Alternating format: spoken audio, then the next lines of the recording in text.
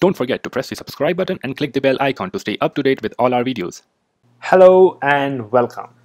So in this video we'll be talking about the comparison between Bootstrap 5 and Bootstrap 4. So the official version in alpha state was released on 16th of June 2020, and let's see what is new in this. So first of all, jQuery was removed. It was having a huge dependency to have a lot of like a moving parts in it. But now the good news is that it is removed. Second is that we have our Bootstrap have dropped the support for Internet Explorer 10 and 11. So now we can have more modern CSS items which could be run in using Bootstrap.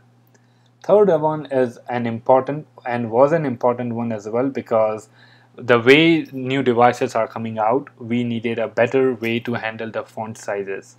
So before there could be just a few, 4, 5 or 6 ways to handle the font sizes, but now we have it based on the screen sizes.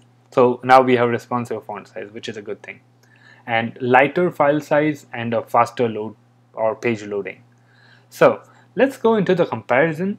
So if I go to the official websites, so on the left side we have Bootstrap 5 and on the right we have Bootstrap 4. We could even go back to 3 or whichever, but right now we have the latest stable version. Okay, if you go into the documentation, in the docs, you need to go to components, because this is what we care about, and docs and component. Okay, so one major thing which I saw was they have brought out the form.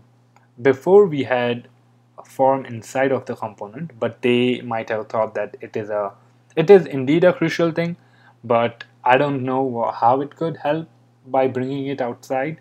But yes, they have brought it outside. They might be having some really solid reason for it. Okay, so form is having its own section now, and it is almost the same thing, because if you see input group, and a lot of other things like that. So yeah, this is form is having its own component. They have even one more thing is they removed Jumbotron, and it might not be having a good use, because this is more like to grab attention of any user, something kind of an advertisement or something. So yes, right now I don't see it, at least in components. I did try to look it in somewhere else, but yeah, I couldn't find it. So yeah, let's see, Jumbotron. Okay, migration. Okay, if you see, where was it? Jumbotron is removed. Okay, it is removed. Alright, so now if you see, the color is a bit changed. I think not changed, but maybe I should say enhanced of button. It's a bit darker. So that's one difference. Where's the button here? Okay. So if you look at the inspect element, and if you do the same thing here, might be a bit different. See, 0D6, and this one is, where was it? Okay, 007. So button has become a bit darker, and apart from that, I think most of the things are same. And yes, one more important thing was about the navbar, that before they were having a property of inline box, yeah, inline block, not box, inline block, for having them in the same line, something like this. Yeah, to have them in the same line, but now they are using flex for it, which is a good thing. Flex was supposed to be the future, so yes, yeah, they have adapted it, which is a great thing. And yeah, one question for you guys, that if you look at the form, if you go into the input, let's go into one of the input.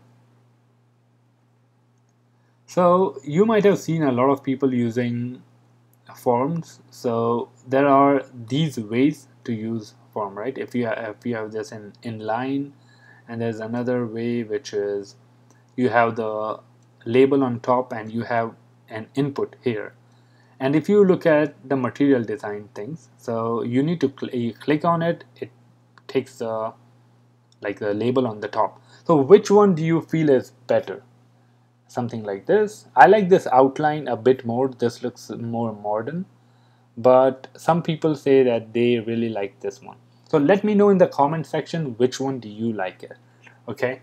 And I was a big fan of Bootstrap in around 2017, and I did give a lot of answers on Stack Overflow, around 72, and out of which 20 were in Bootstrap 4. So I'm super excited about Bootstrap 5, and let me know what do you think. If you want to learn Bootstrap, also let us know in the comment section. Maybe we can create a video, a tutorial video for Bootstrap 5, so you get a better understanding. And if you want to have a kind of a personal learning with us, if you want us to teach you, also let us know in the comment section. We can figure something out. Okay, don't forget to like this video, share this video with your friends. It helps us a lot, so please don't forget to do that and support us. Thank you very much, and I'll see you next time. Bye bye.